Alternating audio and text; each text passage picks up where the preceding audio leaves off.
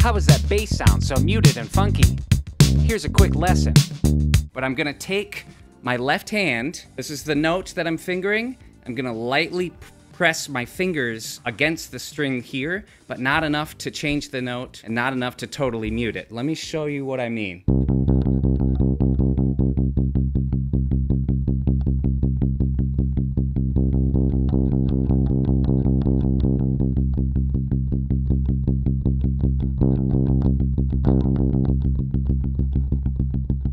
That's where it's totally muted.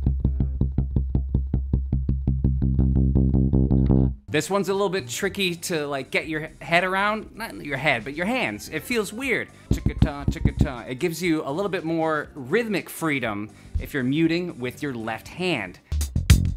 Now we dance.